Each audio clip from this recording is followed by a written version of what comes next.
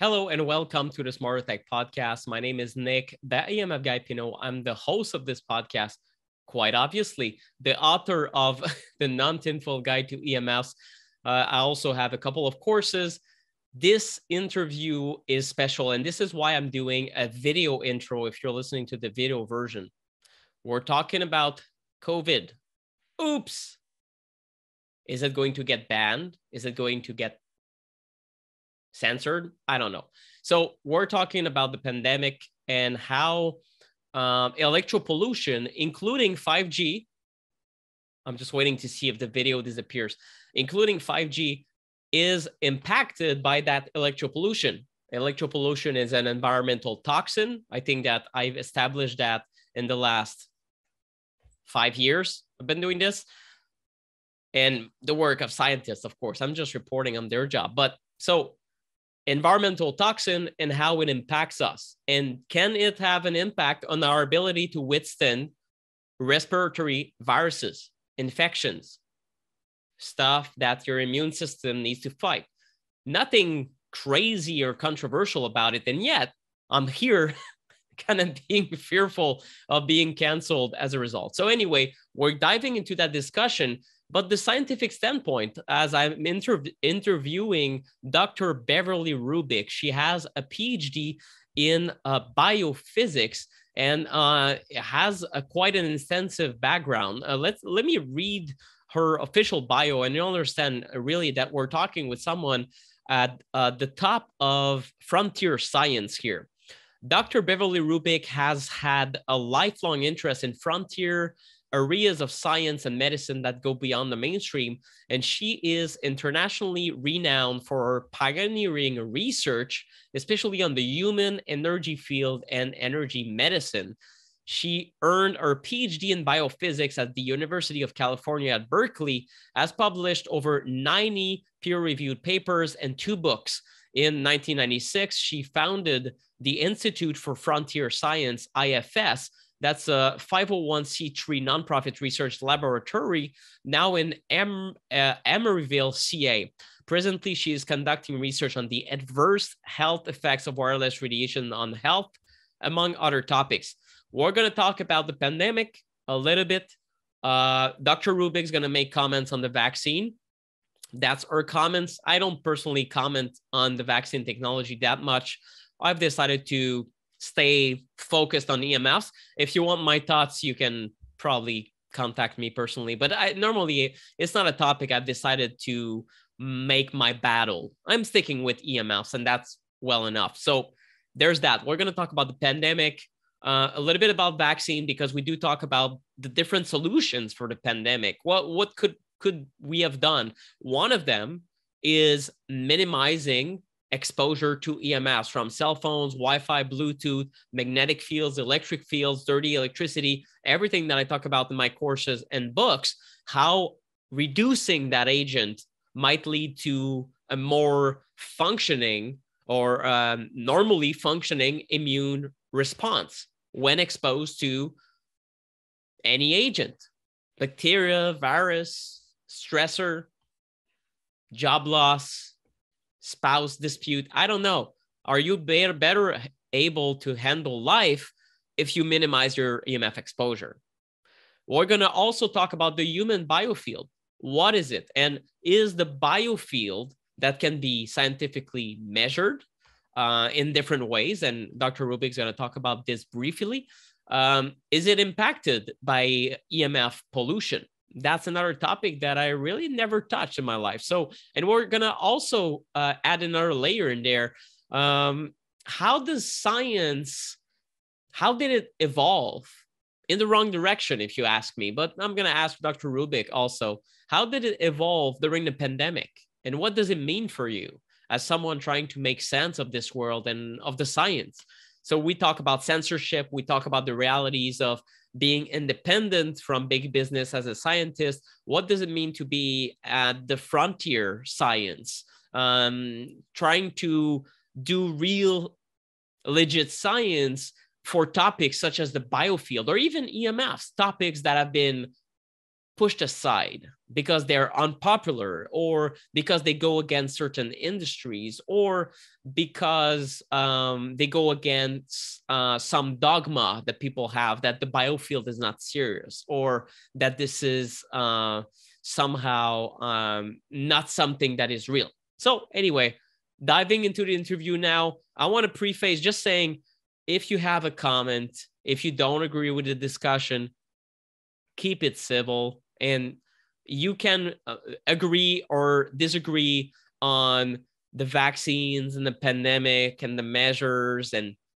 EMFs, the biofield, Dr. Rubik's work, my work, but just write it in the comment. Let's have a discussion. So I hope that everyone listening to this will be smart enough to show us their intelligence when they comment, and be constructive in their comments, both positive or negative, and stay constructive in their criticism. So I hope that you like this episode. This is a very, very exciting interview for me, and I hope that Dr. Rubik will be back on the show a little bit later this year. So without further ado, sorry for the long, drawn-out intro. Let's dive into the interview.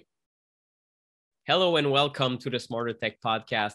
Today, I have the honor of talking with Dr. Beverly Rubik, who's a scientist, Ph.D. in biophysics, and an internationally renowned expert around the human biofield and beyond. I have to mention, I looked at your website, what you've talked about when it comes to water structure and so many topics that are at the very edge of frontier science. And I think what is probably 50 years ahead of your time, to be honest. I'm so honored to have you here, Dr. Rubik. Thanks so much. Thank you, Nick. It's my pleasure.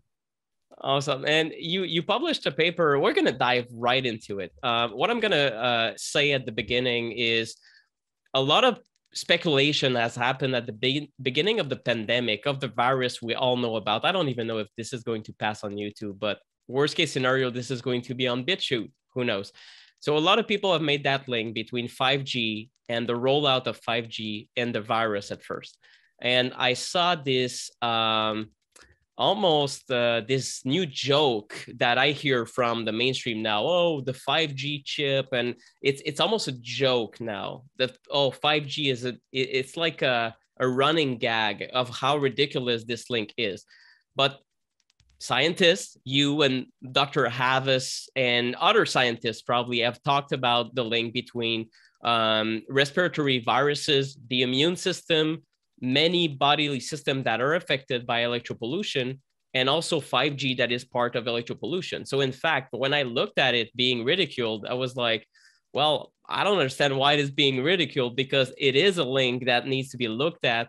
And we need to know if someone who lives in a city under a cell tower is more at risk from a respiratory virus, because then we can do something about policy. And it's just logic. So please let us know first about your credentials, maybe a little bit of background, and then what is this paper you've published in, if I recall correctly, September of 2021 about, and that is completely fascinating. And I think offers the best rationale that is scientific about the 5G COVID link, or for all respiratory viruses. Well, first of all, my background is in biophysics. I completed my doctorate in biophysics over 40 years ago at the University of California at Berkeley. And I've been operating my own independent laboratory, a nonprofit lab, since 1997 here in California. I've also served as a professor at several universities.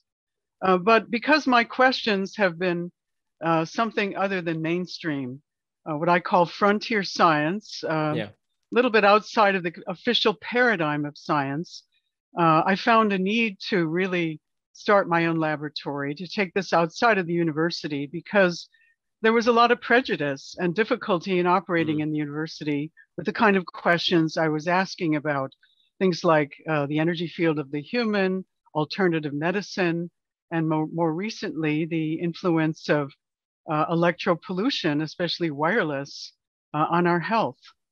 And then the most recent paper that I wrote was Well, because I had done some previous research back in 2014 looking at the influence on blood of simply wearing a cell phone in a backpack or using a cell phone for 45 minutes. And I found some adverse changes in the blood that actually were early stages of clotting. And as I learned about COVID-19, I recognized that it wasn't just an ordinary respiratory virus, but it had this element of clotting.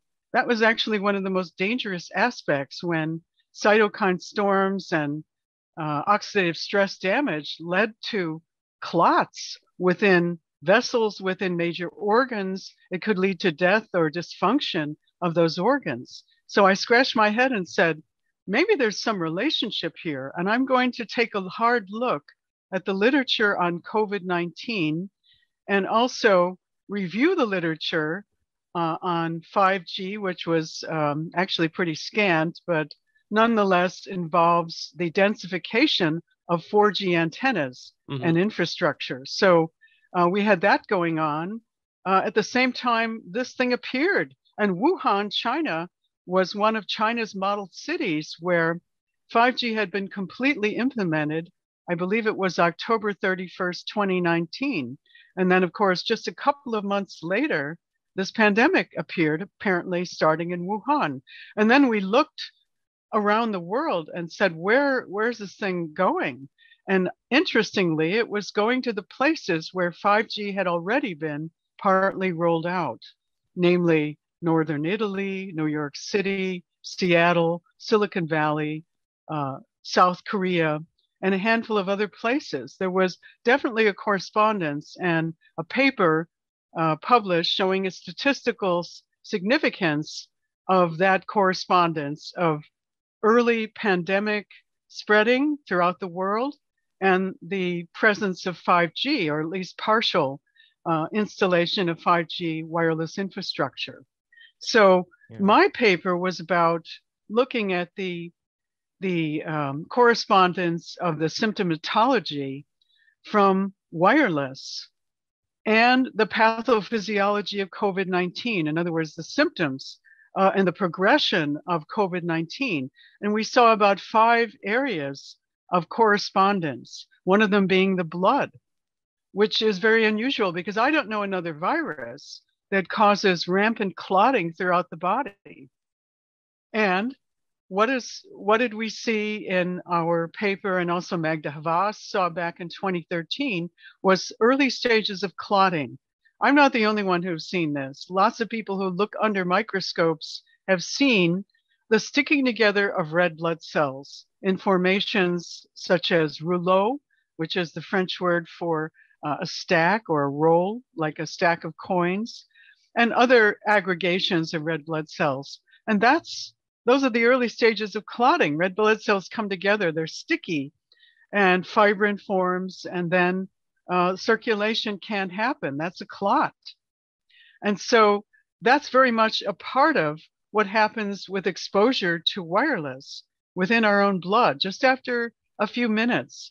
For example, I exposed people more recently, not in that paper, but to about 1 milliwatt per square centimeter, which is the around the ceiling of exposure in the United States to wireless.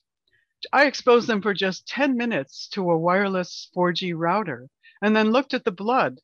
And in 12 out of 12 people seen repeatedly on different occasions, I see these changes in the blood of sticky red blood cells and early clotting.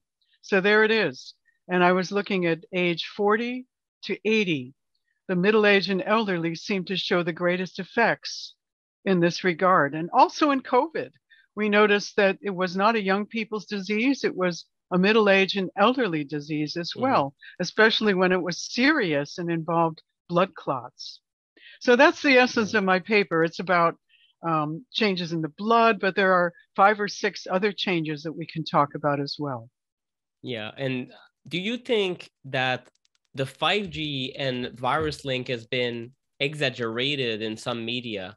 I saw it a little bit blown out of proportion. And I remember I did write articles about the pandemic, and some of my colleagues or even people reading my newsletters did not like that because it was this topic that was untouchable. But I was reporting on what I understood was the mortality rate and does the masking work, and all sorts of questions that are a bit outside of my usual work as someone who usually talks EMFs and tries to have discussion with scientists such as yourself or building biologists.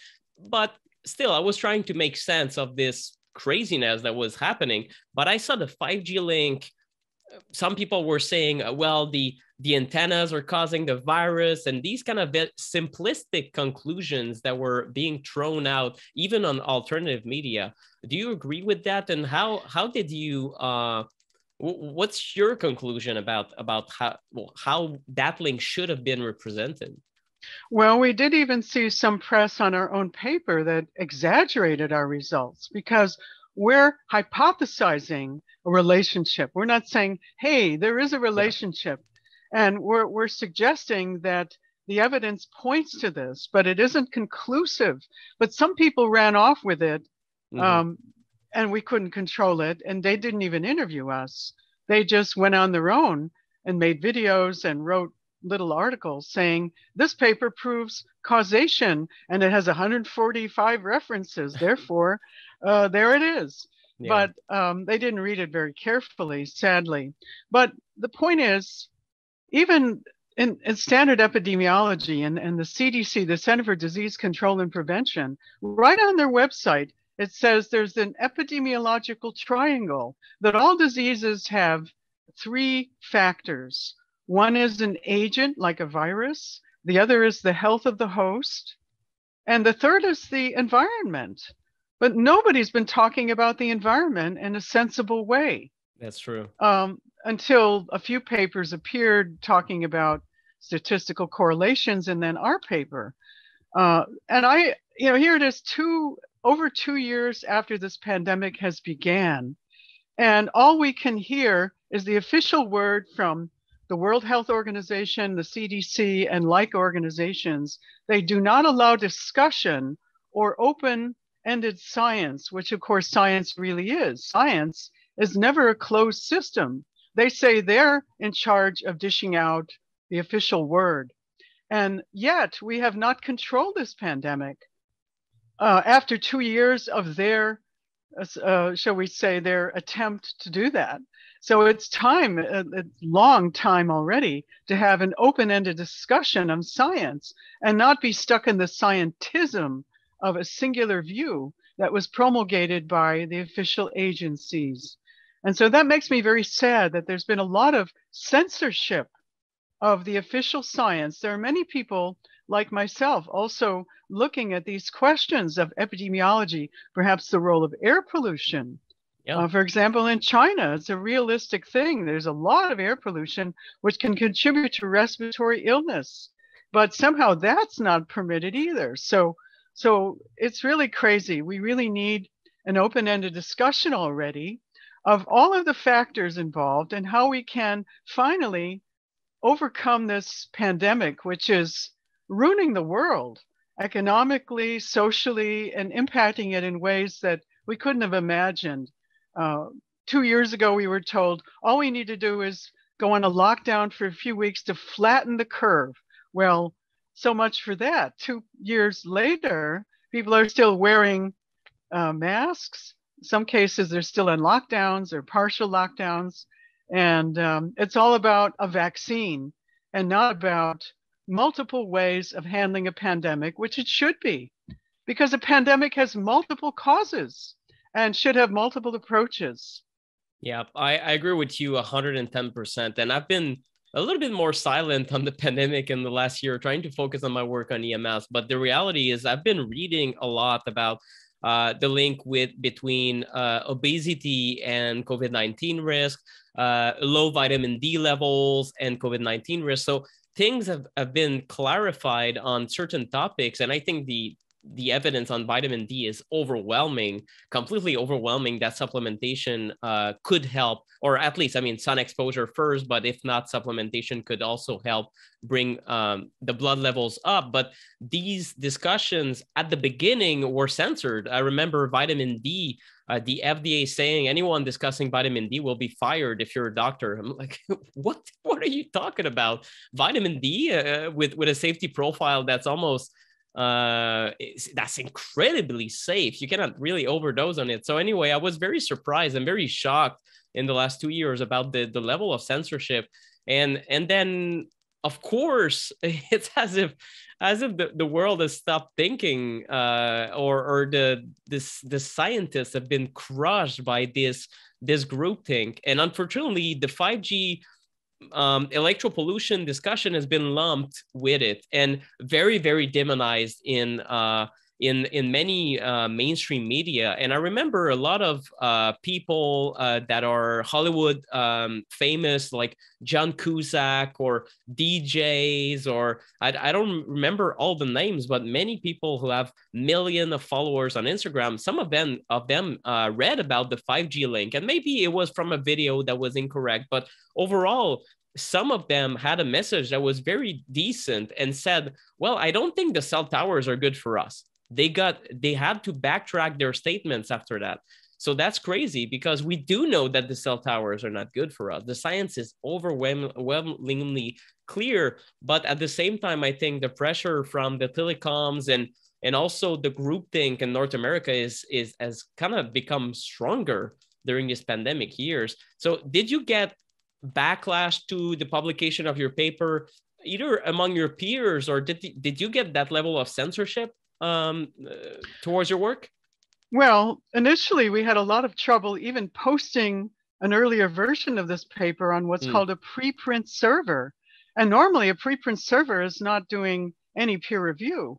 Yeah. I had rejections from 3 of them, much to my amazement, when all kinds of papers on COVID were going up on preprint servers because people wanted to get the word out early on.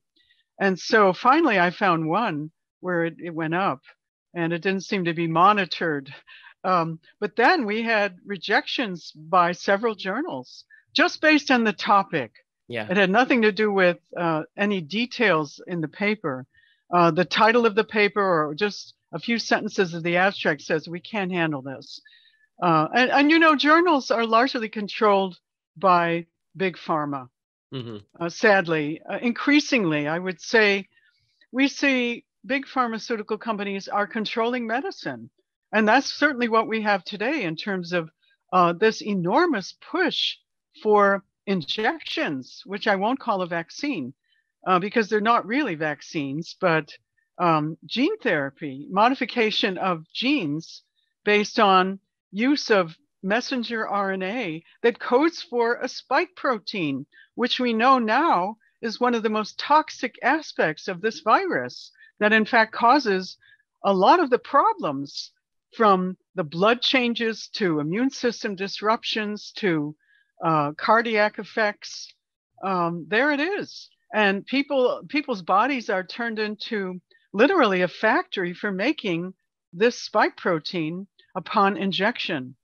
And so that very much concerns me, how big pharmaceutical companies have taken over medicine, controlling what appears in journals, controlling the FDA in terms of use of vitamin D3 and other supplements. There was another supplement that was recommended, and that's N-acetylcysteine, which is one of the important precursors of glutathione, the major antioxidant, which, by the way, is depressed upon exposure to wireless radiation, but it's also depressed in COVID-19.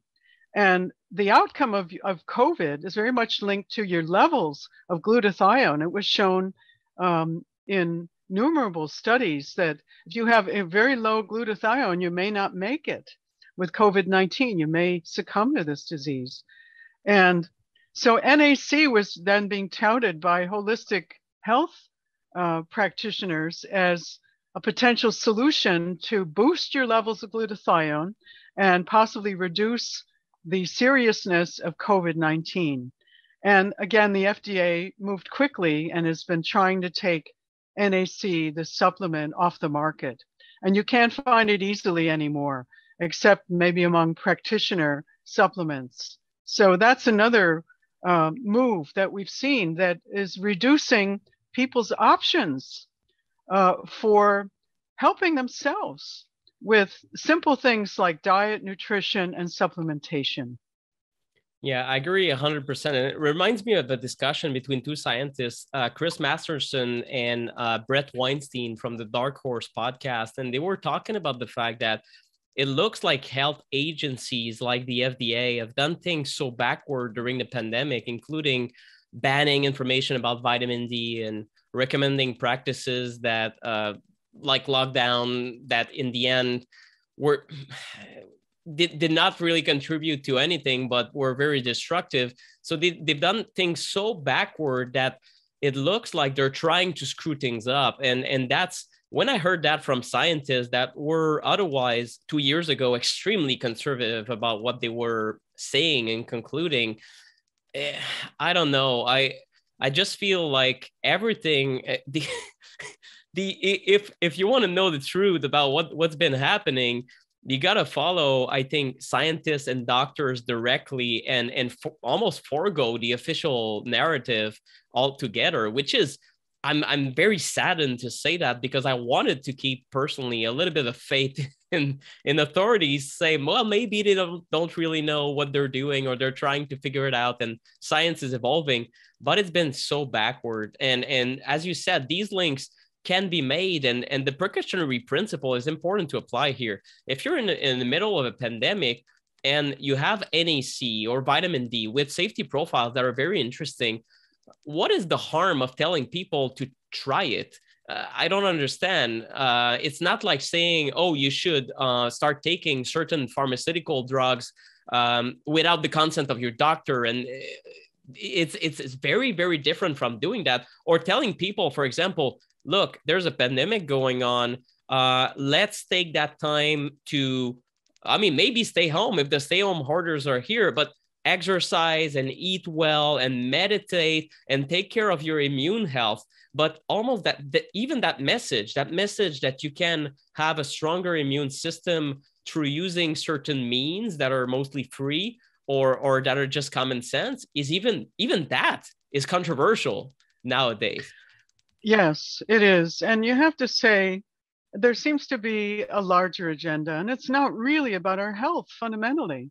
In this case, it seemed to be about injections.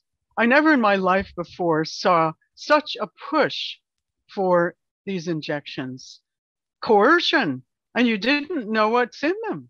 I mean, they don't tell you, and there's trade secrets, and we still don't understand really what's in these things. We cannot practice informed consent. And that's one of the most important things in terms of what's being injected in our bodies, that, you know, bypass the liver and all of the detoxification measures and just go directly to all our major organs. It's a huge thing. And if people can't perform informed consent, what kind of world are we living in terms of what's being directly injected in our bodies? We have to ask that question, I think. And we have to be concerned about 5G. It's being touted as bigger, faster internet. And wow, the Internet of Things, where everything you own is going to be connected. Yeah. Why? Why do I need this? It's more about machine to machine talk, self-driving cars, and a few other things that I'm not sure I really need fundamentally. But I'm more concerned about my benefit risk ratio. And we're not talking about those things. And we're talking about modifying our planet with 50,000 or more satellites emitting these wireless frequencies, plus millions of antennas being installed close to our homes, our schools, and our business places, blasting the world with wireless, with frequencies and pulsation modes that have never before been tried with living systems. We can point to a literature, Nick, on 4G and 5G, but we don't really know what real world 5G devices will do to us, Yeah. especially when this large scale infrastructure is implemented. We didn't even have an environmental impact statement. And there are laws on the books, at least in the United States, that when you make a drastic change like this, you have to have an environmental impact review. Where is that review? Senator Blumenthal had a meeting with a small group in the Senate in 2019, including the telecom industry. And he asked the question, what health and safety studies have you done? And they said, absolutely none. We're riding on the FCC's guidelines, Yeah. the Federal Communication Commission, which regulates wireless frequency bands and levels in the United States. And those guidelines go back to 1996. They haven't even looked at the literature for the past 25 years to say what's going on. And it's simply not enough to say the guidelines of FCC are so, and we can abide by them. That may be legally so, but it doesn't make any sense when it comes to health and wellness of the whole biosphere, not just humanity. Yeah, I agree 100%. And I want to backtrack a second just to clarify my position on the vaccines. I know some people listening to this will be, I don't want to say horrified. I guess horrified. Some people are horrified when you say, oh, the vaccines don't work, or I don't like that new technology. It's almost like, oh, very retro. You cannot talk about it. People who come on my show or are featured, you're completely free of talking your mind about any of these things. And if people in the comments think otherwise, they can write so. And I'm happy that they don't disagree and they say, oh no, it's been protective to the elderly, or it's been protective to everyone, or I think we should vaccinate all the babies. Okay, well, at least we can have a discussion about it. What I did not like is the lack of discussion and the censorship. And the second thing you mentioned, which is completely correct, is literally the destruction of informed consent. And in Quebec here, we've been one of the worst places where, that's okay, Nick, you can choose to get vaccinated or not. But if you don't, we're going to make sure that you cannot go to the movies, you cannot do this, do that, have a date with your wife, and you certainly cannot go out of the country. So is that really informed consent? No, it's forced extortion. So anyone who still thinks that informed consent was used in the scope of this vaccination, I think they're completely blinded by something that I don't understand. So that's one I wanted to clarify.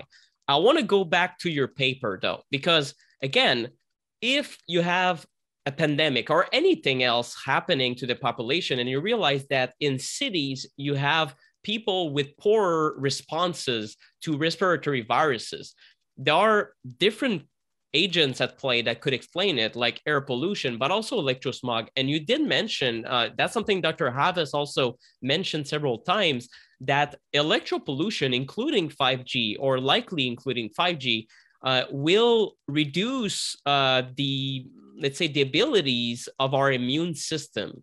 Is that correct? That basically it will suppress our immune system when we're exposed to unabated exposures like these? Well, it can be immunosuppressive, and it depends upon the frequencies, the bands, the modulations, the polarizations, all these wave parameters. So immune system dysfunction is how we wrote it in the paper. On the one hand, we sometimes see immunosuppression, but it also can cause an exacerbation of the immune system toward autoimmunity and hyperinflammation. Some of the aspects of COVID-19, such as the cytokine storm in the most severe cases, which can lead to death or organ failure and destroy tissues within us. T lymphocytes generally have gone down. This is the important lymphocyte for our immune system that also went down in HIV and AIDS. And both wireless exposure, 4G, 5G, and COVID-19 suppress the T lymphocytes. And so then you can have this hyperinflammation and attack on our own tissues.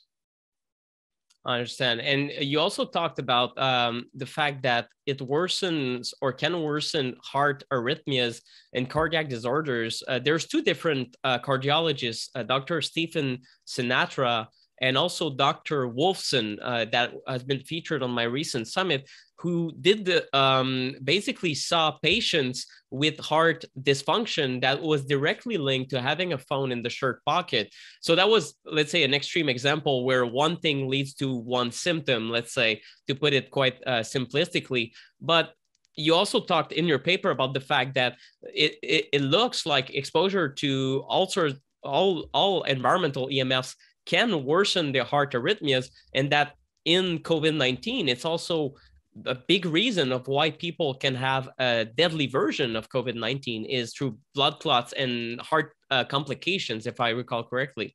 Yes. Well, I myself experienced arrhythmias when you buy a new desktop computer and it comes with a wireless mouse and a wireless keyboard.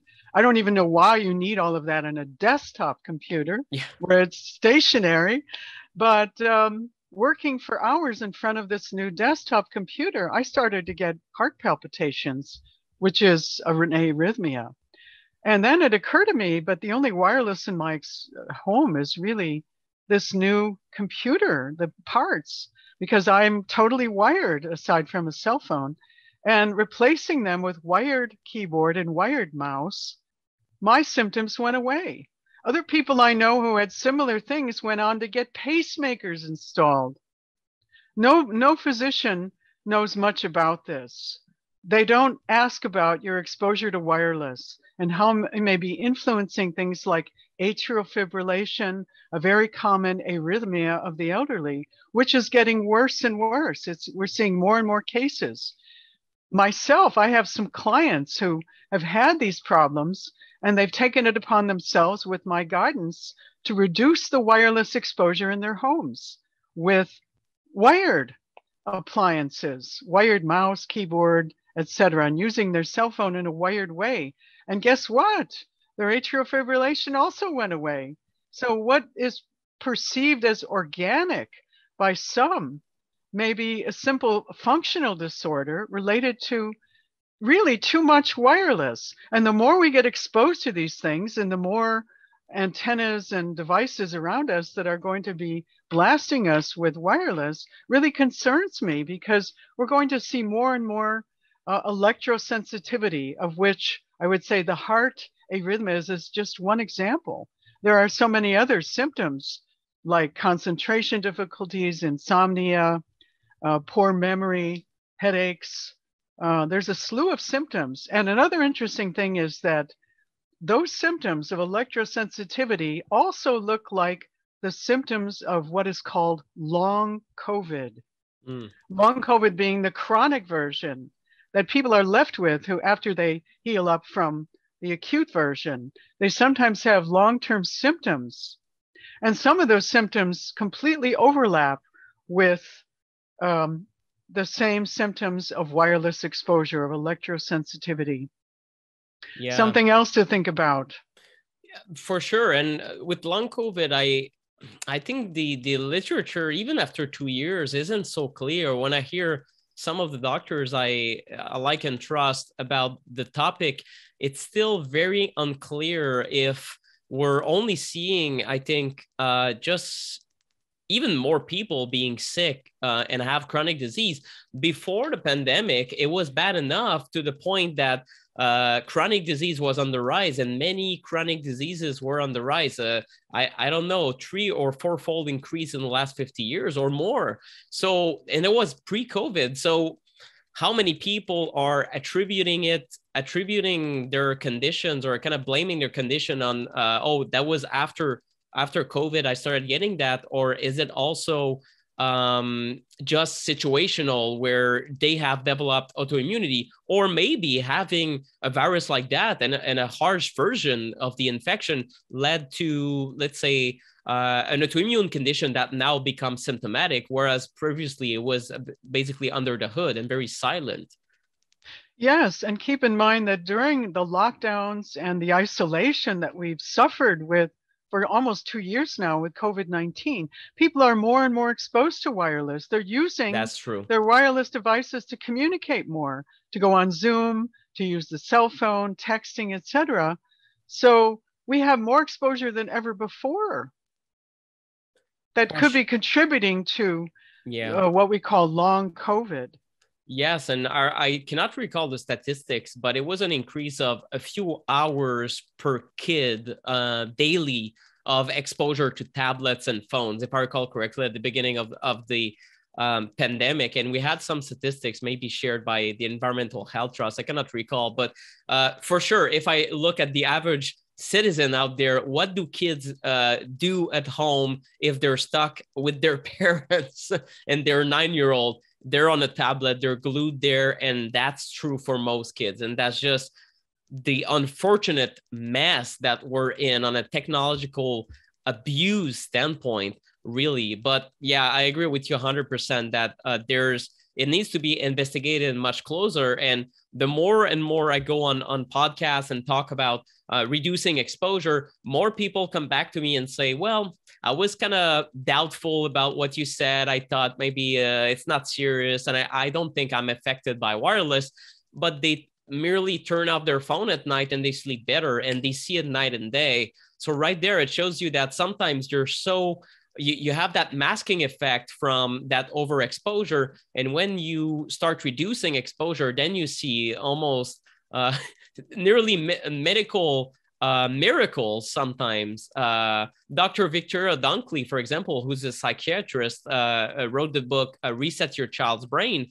She sees nothing short of miracle for when she puts kids with ADHD, violent behavior, still wetting their beds when they're a little bit way in their old age or teenage years, and all sorts of symptoms that are including the autism spectrum, and 30 days of no screen, including no blue light and no EMFs, right? In the entire experiment, it encompasses that. She sees conditions vanish, and she's highly esteemed and published. So it makes me think that a lot of people don't realize that a lot of their everyday ailments, or what they consider being caused by bad luck, are caused really by wireless devices, or at least exacerbated by them. Absolutely. And one thing that I've been also looking at is the influence of the exposure to these devices on our energy field, our biofield. Now, those who are truly electrosensitive and diagnosed as having really being dysfunctional around wireless really show distortions in the biofield. The biofield left-right symmetry is gone. The energy field shrinks dramatically, and it's clear. Then there are those who say, I'm not electrosensitive. I can be around this stuff all day. But they show it in the biofield. Also, really? Yes, it shows up as also some left-right distortion, and also a good deal of stress. Instead of a smooth cocoon of light emitted from the biofield, we see very spiky, disturbed-looking biofield. That's a sign of stress. Sorry to interrupt. Can we define the terms here? Because I'm a beginner, to be perfectly honest, when it comes to the biofield. What are we measuring, and what exactly do you mean when you mean biofield, and what instrumentation are you using to see the biofield? Is it biophotons? Is it a magnetic field? Just so we know what we're talking about. Well, in this case, I'm talking about an induced light emission from the fingertips. Okay. A device from Russia, which is called BioWell, BIO-WELL, biowell.com. It's a commercial device. I have a number of devices in my laboratory. We also count biophotons. We also measure acupuncture meridian conductivity from the key points around the body. So I've seen changes in all of those measures, but it's very convenient to use this commercial device because it's a quick software analysis, and to look at a large number of people before and after exposure, and to see how the biofield changes just after 10 minutes of exposure, from people who say, I have no problem using this cell phone for 10 minutes to the head or working in the text, but it shows up in the energy field.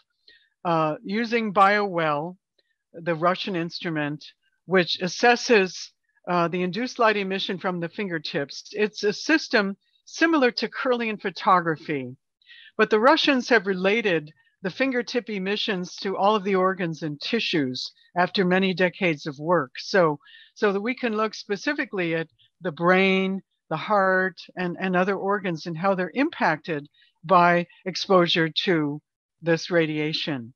So I can make a more detailed analysis. But in general, everyone's biofield is impacted, even those who say, I don't have a problem, which means really we're all energy beings. It doesn't surprise me. We're analog energy beings in an increasingly digital world of technology, which is really totally incompatible with our true nature. We're emitting analog waves from our brains and hearts, but now we're exposed to these millisecond or picosecond pulses from digitized waves that go into the regions of the spectrum that are not part of nature, that are in the United States about 100 trillion times over our natural background. That's what we allow in terms of the guidelines for exposure, the FCC.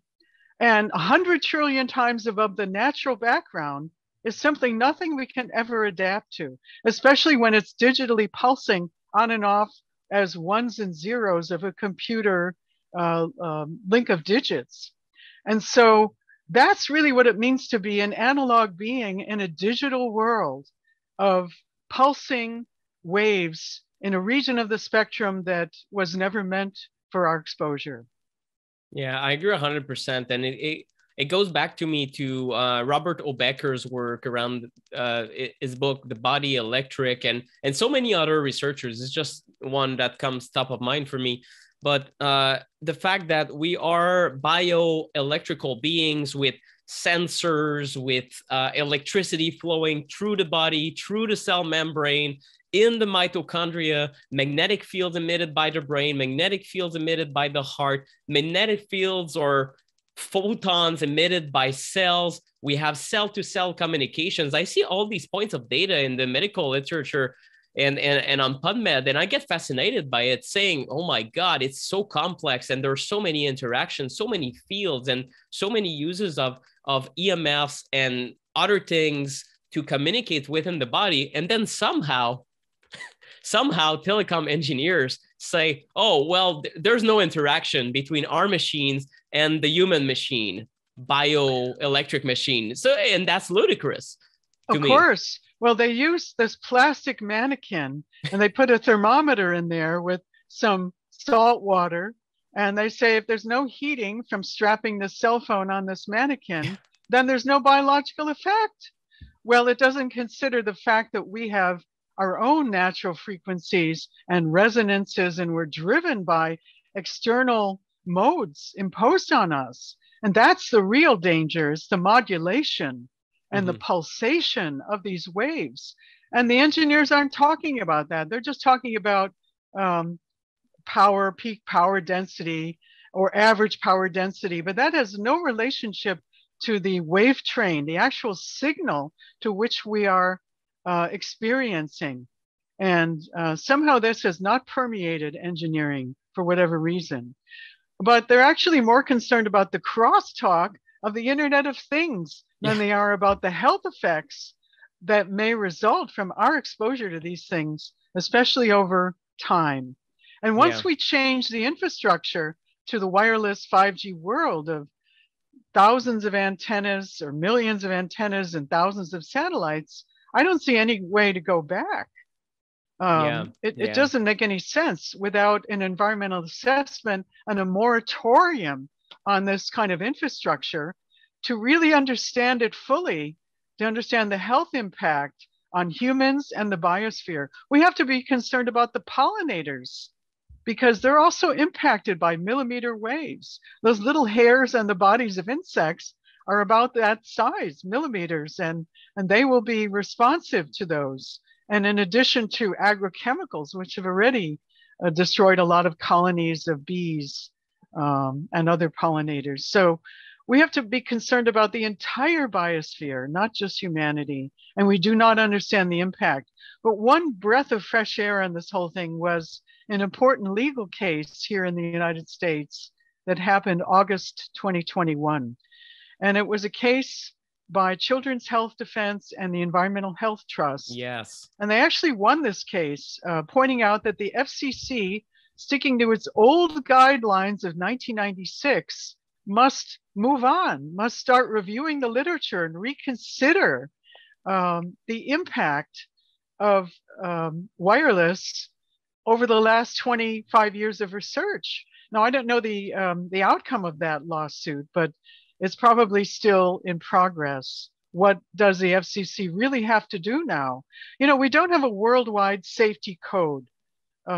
There's all kinds of guidelines here and there different countries have adopted, and Canada and the US have among the highest guidelines of exposure. Yeah. Other countries, Russia, Eastern Europe, China, India, are orders of magnitude lower. So, you know, they're taking into account these non-thermal effects, the non-heating effects, all the effects on DNA and on the nervous system, on the innumerable cellular delicacies that revolve around electromagnetism and how they're impacted. And they are considering that, whereas our countries are not. And that's simply unreasonable in a day where we're in a time where we now have 25 more years of research, but we do need more research on real world devices.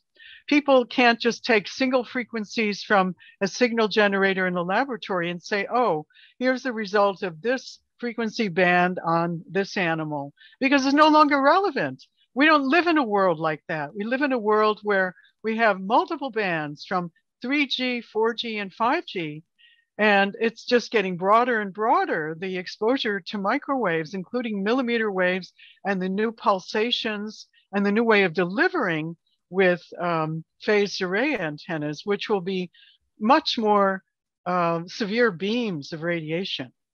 So we have a lot more that needs to be studied before we can say, yes, this is safe. Yeah, and the way that Joel Moskowitz, Ph.D., put it in his opinion piece in Scientific American, if I recall correctly, he said there's no reason to think that 5G is safe. And that's exactly well put. It's, well, previous technologies were proven harmful, and that's still debated when it should not. 2G, 3G, and the NTP study was 2G and 3G. So the results come in 2018 and 19, and their final shows clear carcinogenicity in some cancer types, like the myelin sheath. I'm just losing my terms here. I don't recall the exact tumor type. Schwannomas, exactly, schwannoma. So cancer of the myelin sheath, and also adrenal glands. So you see that in rats and mice in the NTP study, which was really the largest study that had been done in the last decades. And then it's pretty much radio silence, but this was 2G and 3G. When I tell that to the average podcast host or the average citizen that I meet, or mom or dad, they're clueless and they're speechless. They say, oh my God, well, that was 2G and 3G. We don't even use it anymore. There's barely anyone using the 3G networks anymore. Most of them are 4G LTE and now 5G. So by the time we come up with 6G and 7G, we're going to still be studying 4G. So there's a big problem. That's why I think the only sane thing is exactly what you've said, the moratorium, stopping our increase in exposure and controlling industry. But that's saying no to an industry that wants the next few trillions in profit. So I don't know how we get out of that, but for sure, it's getting the word out and continuing to do what you've been doing, Dr. Rubik, which is very courageous frontier science, and not being afraid, I guess, of standing your ground and just keep on publishing. I don't know what else we can do. Well, I think there's another thing people can do, because one of the things I find is that the greatest exposure is usually within our homes and immediate Yes. workplaces, and where we sleep, where we have our desk, etc. We need to be very conscious about all those wireless devices and how they're impacting us, including the wireless landline, the DECT phone, which Hmm. actually is a more hazardous emitter even than a cell phone because it's constantly emitting from the base. Yes. People have all these things around them, and the more money they get, it seems the more wireless devices they purchase, thinking that they're at the cutting edge now and they're going to enjoy all this technology, but it really is not healthy. They need to remove themselves from it and not sleep near things like a tablet. I have friends who wake up to the alarm on their tablets, wireless tablets right next to the bed. Not sensible. Ditto for a cell phone right next to the bed. I use an old alarm clock with a battery. I don't even want the 60 hertz problem in my room. I want clean sleep. And I've known the difference because when I go to a hotel, I have to unplug those clocks in order to sleep appropriately. I know the difference. So we need to take stock of our own immediate environments with the various devices that we use. We can also turn the whole thing off overnight. We can have a timer on your Wi-Fi router if you choose to use Wi-Fi and make it go off at night. How simple is that? For I agree. $20 that you can buy in a hardware store. So there's so many things that you can do for yourself, even if you can't control the placement of antennas and satellites up there. So I say, let's empower everyone to choose wired over wireless whenever possible. We want wires, should be our mandate. Yeah. We should get fiber optics to the premises. We've already paid for it in many cases and demand it. We do not want wireless coming from an antenna as the final step into our homes. Yeah, I agree 100%. This is great. This is exactly what I've been repeating, and I'm not inventing anything. I'm just repeating what scientists have been telling me about the topic. Exactly what you've said.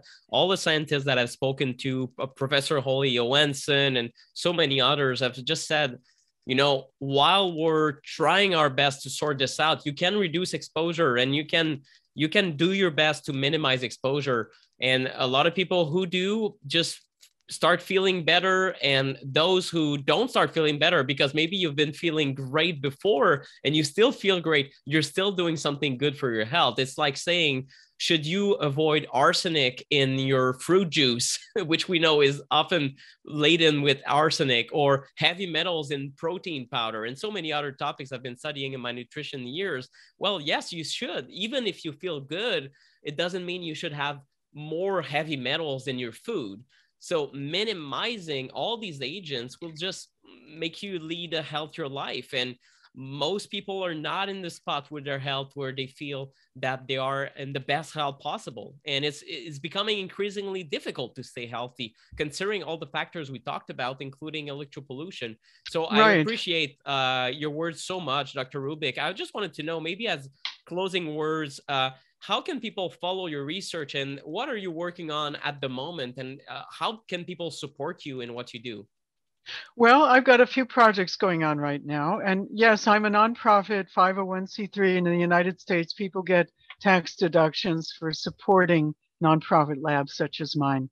One of the things we're trying to develop is a 5G meter for the people, because everything above 8 gigahertz, you cannot pick up with any existing common tri-field meter. So unfortunately, we won't be able to measure it. The existing equipment is engineering grade and costs thousands and thousands of dollars, and requires even a Ph.D. to figure out how to run them. So good luck trying to measure your new 5G. But we're working on a 5G meter, and we could use funding to assist in that.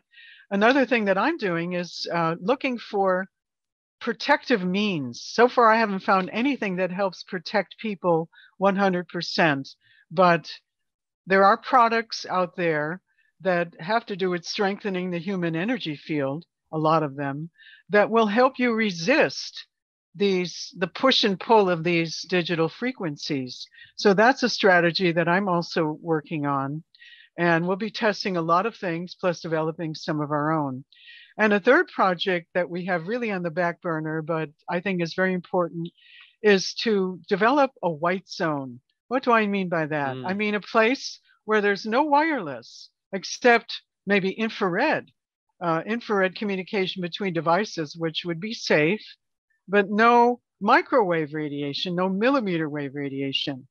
And that would be totally safe. And for this, we need a substantial amount of money. We're looking for investors as well as philanthropists because we need a hunk of land, say on the order of 1,000 acres, and in a favorable environment, not necessarily California, but another state where things are, I would say, more open to this sort of thing, where we can build a community that and a hotel for people who are electrosensitive, to bring them in and really help them see what a difference it makes when they take themselves out of a wireless environment.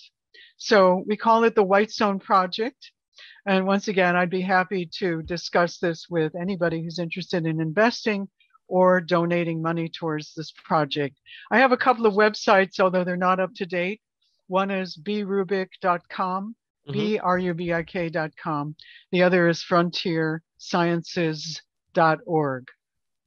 Perfect. And I'm going to link all of this in the show notes or YouTube comment. If this stays on YouTube, I don't know, or BitChute or somewhere else, we're going to find a new platform anyway. I don't expect my longevity on YouTube to be very long. I don't know. I've made peace with that during the pandemic when I said, okay, I'm just going to talk about what I think is closest to the truth and stay open-minded. And if I get banned from certain platforms, we're going to move to other platforms, and so be it, because it's just the craziness we're in. I'm very excited for one thing you mentioned in particular. All of these projects seem very, very exciting. I'm wondering if you'd be willing to come back on to speak specifically about what I consider the EMF harmonizing devices or chips or pendants or pyramids. There's a lot of things we've been exploring. I've seen people tell me they make a lot of difference. I've personally chose not to endorse companies that are related to that type of device or harmonization because of the uncertainty that I personally have about these, which work, to what degree are they protective? And I have so many questions. So if you're willing, I'm just putting you on the spot, but if you're willing to come back a little bit later this year to talk specifically about that project, I would be so grateful to talk to a scientist who's studying these things and trying to figure out what works. Yes, I would be happy to do that. Let me just say this now, because a lot of people think putting a little sticker on the backside of their phone makes it totally safe for them to talk like this. Yeah. And I say, well, show me, where's the science? Where's the evidence that this makes it safe for you? And if they do not find a peer-reviewed publication in which a number of people were studied, then I say that science is inadequate. And very often, I have not seen adequate science for a lot of these products. I see a demonstration or a testimonial from a certain person. That's not enough for me. I want to see real studies done with people and with outcome measures that I understand, whether it's blood, biofield, acupuncture meridian, conductivity, other measures that would show positive results, protective results. So that is very important. So meanwhile, buyer beware, because you're buying products that are uncertain and certainly don't protect you 100%. The only thing that might protect you 100% is really shielding. And you can get shielded clothing or shielded cases for your cell phone. But by and large, they will not work the same. If you totally encase it in Faraday cage, you may as well just put it on airplane mode. Exactly. I agree 100%. I'm so excited we're aligned on this. It's going to be a great discussion. Thank you so much. And thank you for all you do, for your willingness to just share about topics that are controversial. You are in full integrity. And unfortunately, for a lot of people, I don't know, this is personal to me. I saw fear take over a lot of people's ability to stay in integrity. And I try to be compassionate, but I saw a lot of people crumble under the pressure, say, I cannot take all this pressure, society or peers or people ridiculing me, and they stop, or they kind of not talk about the topics that matter for that reason. But you have that strength in you, and talking to you has been very nourishing and inspiring for me. So thank you. Thank you Well, very it's much. sort of like I've done this so many years, I'm quite used to it. I feel like a duck and the water just rolls off my back as the criticism comes. And Exactly. besides, I already have my peers that Yes. I've worked with over decades. So life gets better for people like me who dare to question beyond mainstream science. It's been a very worthwhile journey for me, and I have stuck true to my principles, and which is very important to me. That's tremendous. So please, if people want to directly support your work, is there a specific link where we can send people? It's always something I invite nonprofits to do if we have conversations such as these. We do have a donate button Okay. at www.frontiersciences.org. Okay. Yes, we do. Or they could Perfect. email me, and it doesn't have to be through PayPal or one of those things. It can be a check or any other way, crypto, whatever you wish. Perfect. Thank Send you very crypto. much. We would Sure. appreciate your support because, uh, we don't get support from the government or big business. We Yeah. depend upon the small philanthropist and donor and now investor to move forward with us with this bigger project on the White Zone. This is tremendous. So we're going to have that in the show notes with the episode. Everywhere where you can find this episode, you're going to find the link, frontiersciences.org, and you can donate to Dr. Rubik and her team. I'm sure you're not working alone, are you? No, no, Probably no. several people working with you, right? So it's a big Yes. team. I'm sure it costs a lot of money to run your own science. At the same time, it did. My impression is, isn't that how science is supposed to be done in a very independent manner? And I wish that every scientist with ideas that are completely independent from the dogma would be able to have a lab and be sufficiently funded. So I'm very excited that you're in this position where you can do science on your own terms, in a sense. Well, and that's how science was done before it became Yeah. supported by big business or big Yes. government in cahoots with big business. There were always philanthropists who supported individual scientists who then could be very creative and do their own thing. And I'm fortunate that I developed that life, but it's not for everyone. I mean, some people just get caught into the system, unfortunately, which has become more and more and more restrictive for science, towing the line in terms of big business interests. It's really been hijacked, in my Yeah. opinion. I agree 100%. So thanks for being one of the few remaining scientists on the bus of independent and truthful science that is not influenced by some motive, money motive usually, and power. So thank you so much for being here. And I hope that we can reconvene again and have another discussion about these EMF harmonizing devices a little bit later down the road. Thank you so much, Dr. Rubik. Thank you. Bye. Bye-bye.